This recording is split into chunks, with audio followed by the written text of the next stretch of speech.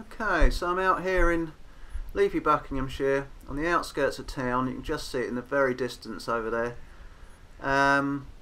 This is a field that the local grammar school use on occasions to graze their ponies. The lady who owns the place hasn't got any anymore, so she has the grammar school ponies down every so often. Anyway, what I want to show you today is the Boomerasp. Some of you may have seen it in a previous video, but I just did a very brief overview in that video. I'm going to try and do a bit more in this one. And there it is. It's quite a hefty bit of kit. It's very well made. It's very sturdy. Feels nice in your hand. I don't know if you can see the teeth. They're quite big. They're very sharp. They go around in semicircles. They meet in the middle there. And you'll see why when I show you how to use it. It's substantial. This one's getting a bit dirty. I've had it quite a long while. It's about 3/16 thick. Obviously made of very good tool steel of some sort. And that's the sort of way you hold it. I don't know if you have your thumbs on top or underneath, whichever's more comfortable. I think mine tend to be on top. And the teeth are nice and sharp still. So really, the next thing is to go and see if I can show you how to use it. It's not for every application. If you're in a barn with a constant supply of horses coming at you, then it's perfect. I'd use it all day.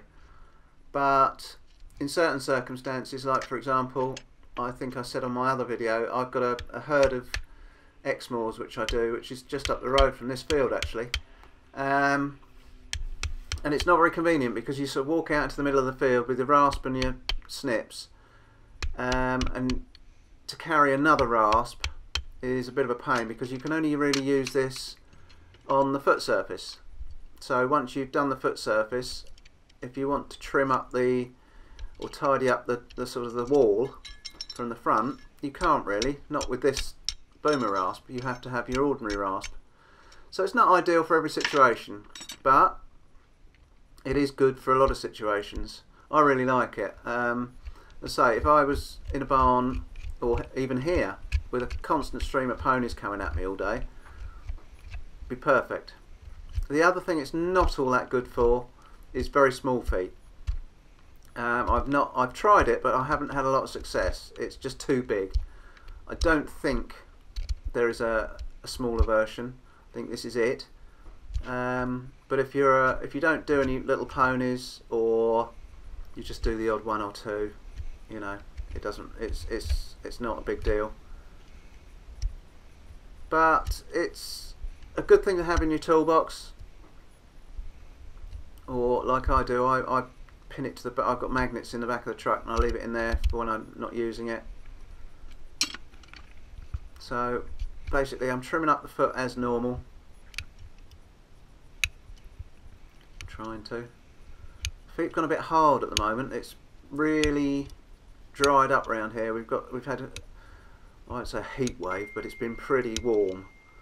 And a lot of the feet are drying out quite substantially, and it's making them very brittle and hard. So there we go. Trim up as normal. Get rid of any ugly bits of sole if you can. And then what you've got to do, have it that way up, get the foot up, and what you're trying to do is anchor it at the heel, one heel, while you move it around from the other, in that sort of a motion. And then you anchor it at the opposite heel, and go in the opposite direction. Now, as at the moment I've got my thumbs underneath, if that's comfortable for you, but I actually like it with my thumbs over the top. I'm not sure which is correct, but I find it much more comfortable with my thumbs on the top rather than underneath. But not like that. You don't want to have your hands underneath. You want to have your hands over the top. And you go from one side to the other.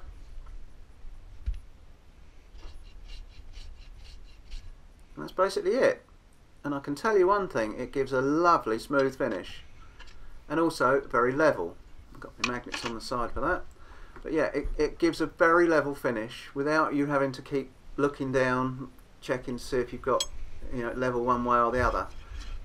You just, as long as you're giving it even pressure, you will get a smooth surface.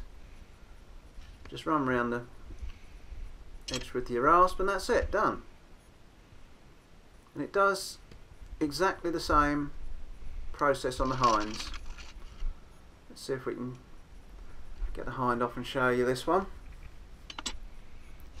This old boy's a bit stiff behind. He has to have medication before I come, just to loosen him up a little bit. He's getting on a bit now. His joints aren't as supple as they used to be. Anyway, I shall put in the description and also at the end of the video the links to where you can get these. If you're in the UK, the main supplier is Stromsholm. You can also get them worldwide from Royal Kirkhart, and if you're still struggling, you can go direct to the inventor Thomas at naviatools.dk. As I say, I'll put all these links and things in the descriptions and at the end. So any of you farriers who fancy giving this a go, and I do encourage you all actually, even if you don't like the look of it, just try it, give it a go. Even if you just buy one, have a go, see what you think, because although it's not for every application, when you do use it, it gives a lovely finish. So I would encourage everybody to at least try it once. And I know I'm not getting paid to say that either, so don't think I am. So get this blooming hair out of the way. This pony has got so much hair. Just try and trim this up. As I say, he's a bit stiff and he's leaning a bit. Trim up in the normal manner.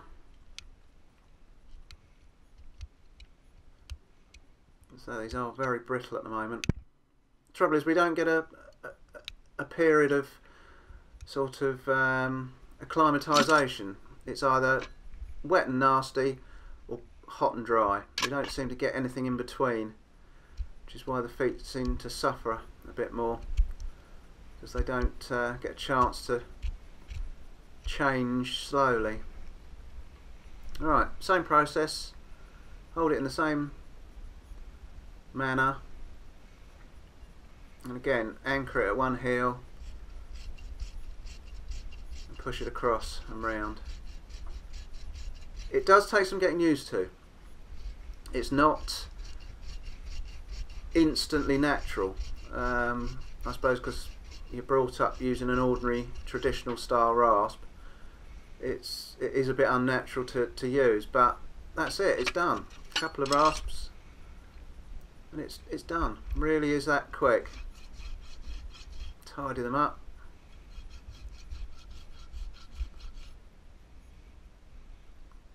And that's it. So I'm just going to continue this video a little bit and see if I can fit a couple of these shoes. It's a lovely place down here, so quiet, no one about. Occasionally I will get brought a cup of tea, but usually it's just the odd walker walking past on the footpath next to me.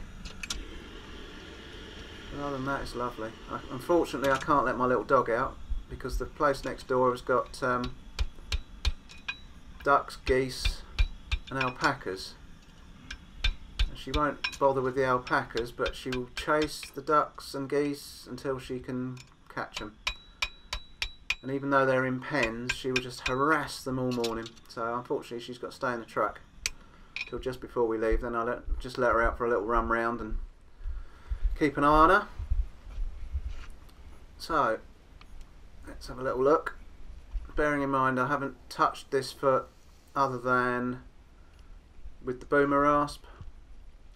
There's been no extra levelling up. Unfortunately my camera seems to have moved a little bit. it's not getting a proper view. Apologise for that, but you get the idea. Excuse me, there you can see it's a good even burn, and that one I think will do. That was a good judgment of mine. Just do the hind, and then I'll leave you to have a think about the Boomerasp. Get on the net and start searching.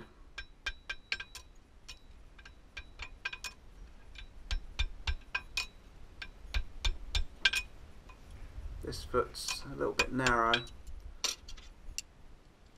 As I say, he's getting on a bit and his feet aren't in the best of shape. Oh, it's all run off magnets. Come on, matey boy. Let's have a little look at you. Get his hair out of the way. That's not a particularly good fit, that one. I didn't judge that one very well. Look down the other side, no. That's a bit wide.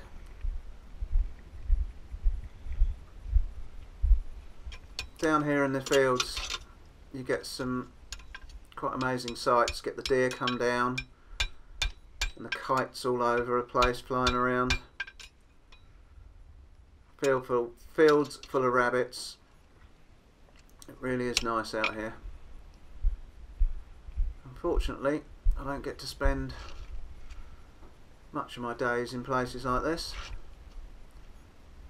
When I do, you have to make the most of it. I think that's still not quite right. It's still a bit wide. You can see I'm not pushing it right down as I'm burning that on, because if it's not fitted properly, I don't want to sort of burn too many different impressions, as it were. I want to make sure it fits right, then give it one nice decent burn. Not only do I not want too many impressions, I don't want to overburn the foot, because he will feel it and it will hurt if you burn too much. It's another one of the skills, knowing how much to burn. I think that's just it. That was fitted, one last burn. So I shall call it a day. I'm going to go and fit these. Catch you on the next one.